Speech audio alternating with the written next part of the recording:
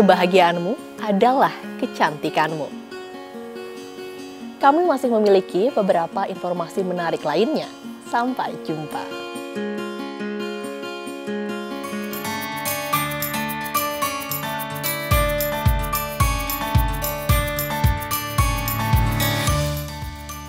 Buku adalah jendela dunia dan membaca adalah kuncinya.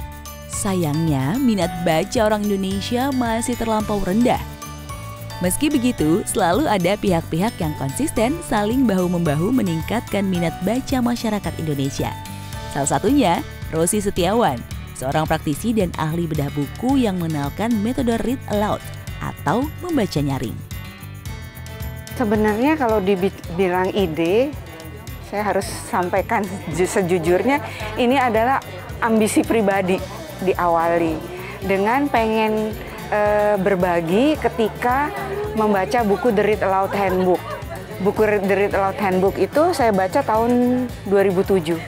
Terus bagaimana caranya supaya semua orang baca? Sedangkan buku itu adalah berbahasa Inggris. Akhirnya saya mengirim email kepada Jim Trilis dan meminta izin untuk menerjemahkan itu ke dalam bahasa Indonesia. Read Aloud adalah metode menceritakan sebuah buku pada anak dengan cara yang ekspresif dan teatrikal. Hal ini akan membuat buku yang dibaca menjadi hidup dan menyenangkan untuk disimak oleh anak. Diharapkan orang tua atau guru pegang buku, bacain buku itu kepada anak. Dan bukunya harus sesuai dengan usia anak dan baik untuk anak. Sesuai dengan teksnya, ditunjuk. Karena itu adalah salah satu cara anak belajar membaca menggunakan telinganya. Kan anak biasanya kan telinganya dulu, sebelum nanti dia belajar membaca menggunakan mata. Saat membaca, kita harus mulai dari judul buku, pengarang, dan ilustrator. Jika membacakan buku bergambar, pastikan semua anak bisa melihat gambarnya. Lalu, bacakan buku dengan intonasi, ekspresi, dan penekanan yang tepat. Di sela-sela membaca, kita berikan pertanyaan-pertanyaan singkat seputar bacaan. Jim Trilis mengatakan 0 bulan, begitu bayi lahir, apa yang sedang kita baca, bacain aja.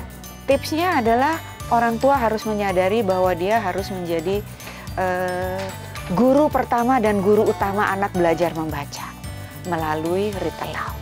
Pilihlah buku cerita yang sesuai dengan usia anak, ya, disukai oleh anak dan nyaman kita membacakan. Dengan konsep Read Aloud, efektivitas belajar membaca dan mengenalkan huruf pada anak akan terasa lebih maksimal.